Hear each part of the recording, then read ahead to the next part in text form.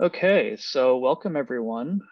It's been a little while since we've done one of these global meetups. The goal this year, I think, will be to try to do them quarterly to get more people involved.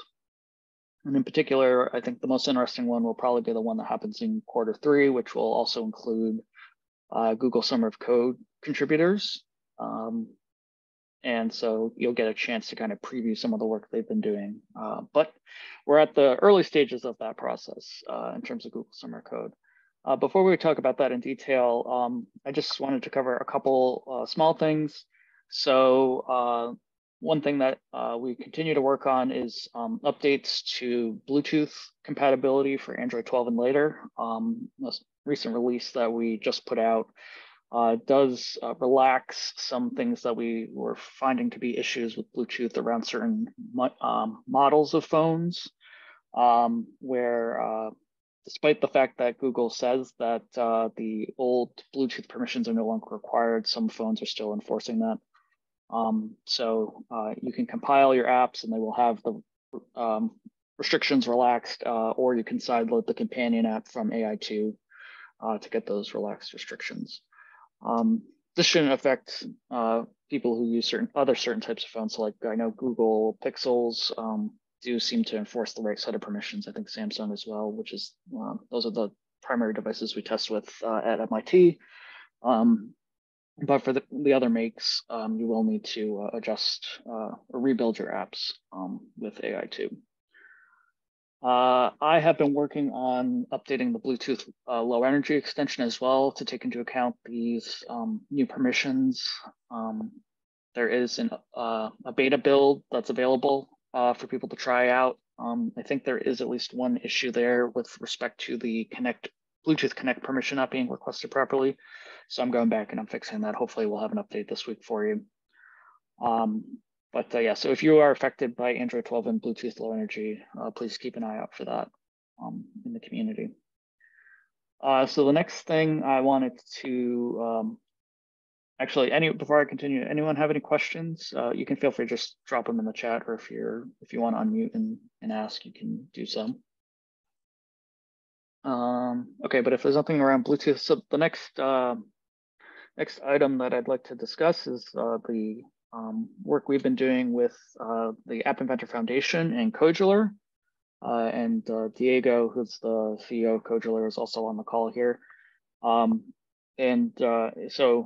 for those of you who didn't see the announcement a couple weeks ago, Kodular and the App Inventor Foundation MIT are partnering to try and bring over as many components and functions that Kodular has added on top of App Inventor back into the open source community, which is obviously a very big deal for everyone who uses App Inventor. And also as part of that, we're working to look at the user interface and user experience changes that Kodular has made to App Inventor and try to understand how to best incorporate those into the MIT version of App Inventor. The main thing here is that we'll be offering the existing user interface, but we'll also, as this work continues, be offering a different user interface that will hopefully be more streamlined for people. But that work is ongoing. But for those of you who are on the watch us on GitHub, you'll be seeing more and more pull requests coming in to try to bring features into the open source system. So please, feel free to comment on pull requests or try to help out in the different ways that you're able to. Our goal here is really to try to reach as many open source developers as possible and try to make for a more robust developer ecosystem around App Inventor. And then the next thing I have, so any questions about our collaboration with Kodular? Okay. So the next thing on my list is Google Summer of Code. So Susan, I'll let you take over now. Well, We are now open for proposals, and proposals are starting to roll in. I think we are, as of today, completing our open source release of iOS, which is significant for anyone who is looking to propose an iOS project.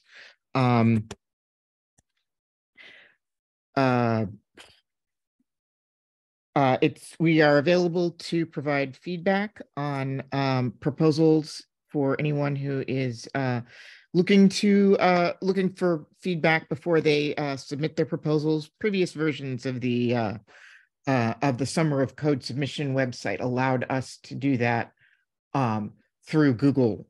That there was a draft mode, and that draft mode has been removed. So that makes it a little bit more difficult for us to offer direct feedback. But feel free to ask for feedback through the community forum, and we always tell people, do not worry about your proposals or your ideas being stolen. We are tracking these things, and we do see who is posting and asking questions first. The other most useful piece of advice is take a look at our help wanted issues, and we have there is a post I have in the community forums that I did have pinned. I can double check that it's still pinned. It might have timed out. That will point you to all of these things, and just take a look at those. And because we are taking a look at who is involved and who is asking questions on the forum as part of our evaluation. Is there anything else you would want to add to that, Evan? No, I think that kind of covers everything. The main thing would be when you do share your proposals on the community site, the easiest thing for me, at least, is if it's Google Doc and it's set so that we can provide suggestions, because otherwise actually commenting is a little bit difficult.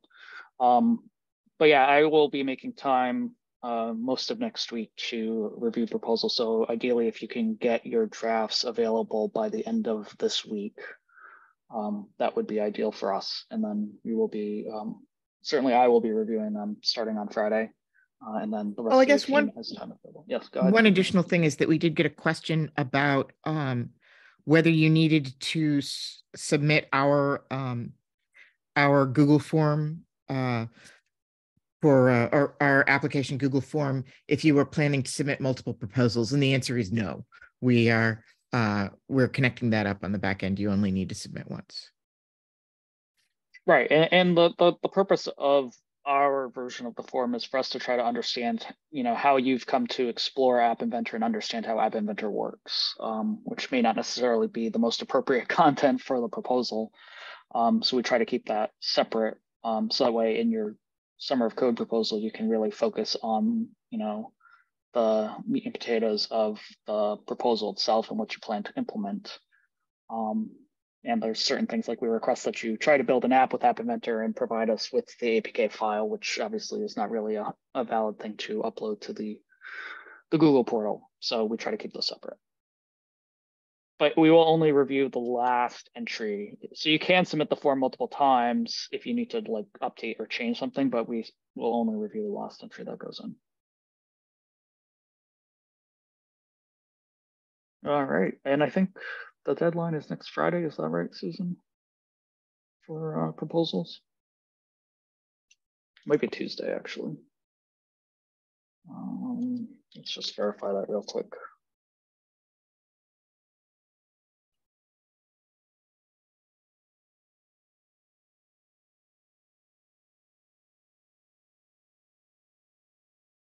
Is the timeline?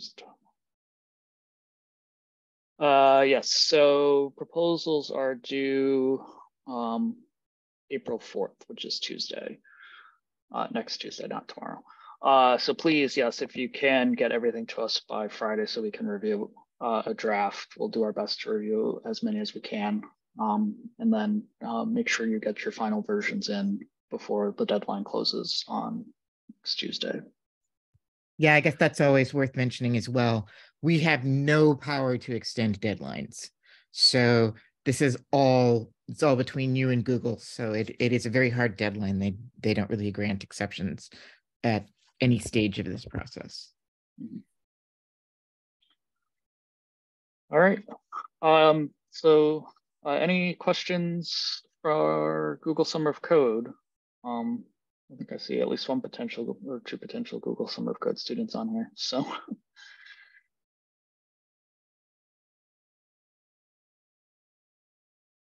okay. Not hearing anything. I'll move on. So the next item on my list is the iOS status update. So we have released an updated version of the iOS companion about 2 weeks ago now, I think.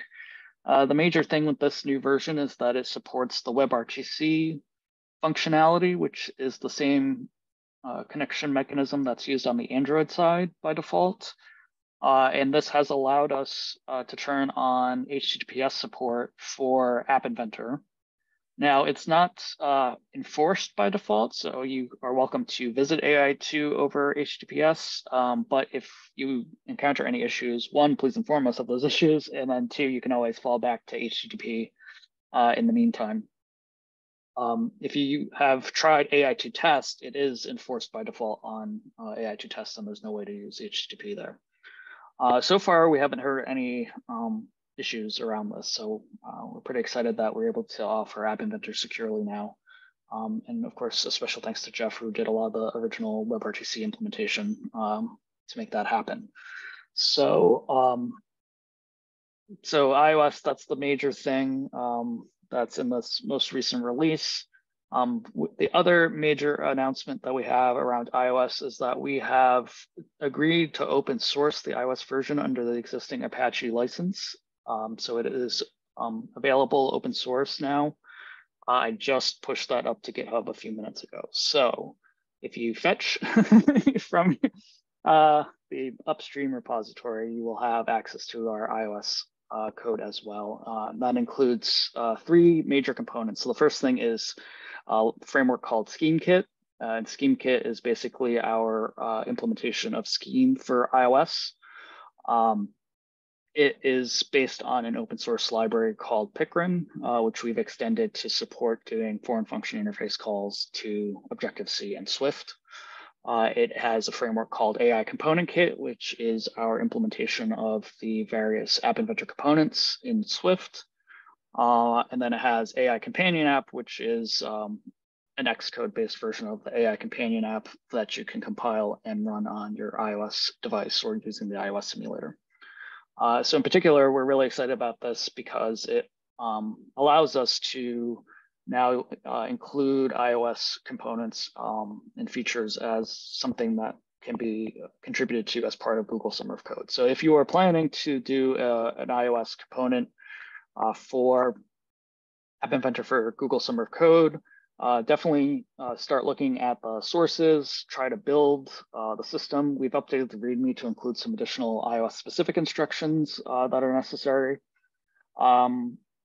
And I've also updated the wiki page for Google Summer of Code so that you can see a list of potential iOS components that we are really interested in getting implementations for. So the components that exist on Android and we feel would definitely benefit from having an iOS implementation. So, priority will be given to iOS projects that are incorporating one of those components if you propose to do something with iOS. What this does not include is the build server stuff, which is still in process and we're still working on. But you should be able to run your own version of the iOS companion based on this open source release. Let's see. That's all I have from my list. Does anyone have any questions? Okay, can I still apply to your org given that the deadline is just a week away? Sure. Yeah, I mean, as long as you get the proposals in and submit our form before April 4th, then you're good to go. Certainly we definitely encourage everyone to get App Inventor built locally on their own machine prior to submitting to Google Summer of Code. And ideally, we're looking to see, some small pull requests to try to make sure that you understand how to make contributions to App Inventor at a very high level. And then, over the course of the summer, you'll dive deeper into the larger project that you propose for Google Summer of Code. But yeah, you've still got a week, so get working. Any other questions?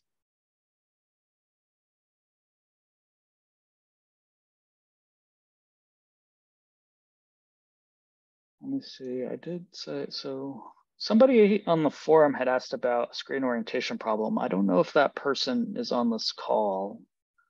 I don't recognize the name, or rather, I don't match the name to anybody on here. And I know there are two screen orientation problems that I'm aware of. There's one related to the event fires, I believe, before the transition rather than after the transition, so all the measurements are wrong and still reflect the old orientation. And the second thing that I'm aware of is that I believe in the manifest file, we assert that the activity is orientation's unspecified, so it always defaults to portrait, even if you intend to have it be landscape. I'm not sure which of those two issues this person was referencing, but we are aware of that. But it's also been an issue in App Inventor for quite some time. If anyone is interested in tackling that issue, I believe they're both logged on GitHub, so you're welcome to go and find them and leave a comment saying that you'd like to work on it.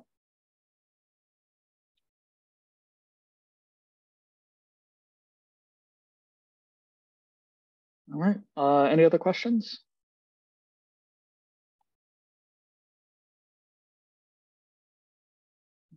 There was a requested screen start. Okay, thanks, ABG. Yeah, okay, so there might be another thing where the event is possibly fired at the very beginning. Okay, I can look into that, or one of us can look into that. So maybe there are three screen orientation problems. There may also be an iOS flavor or component to this as well. I'm not sure yet. Obviously, getting everything to work exactly the same on both platforms is a real challenge. And as you'll see as you play around with the iOS stuff, for those of you who are interested in that, there are plenty of issues to tackle there, and we're looking forward to contributions from folks who are happy to tackle those problems. Okay, any other questions?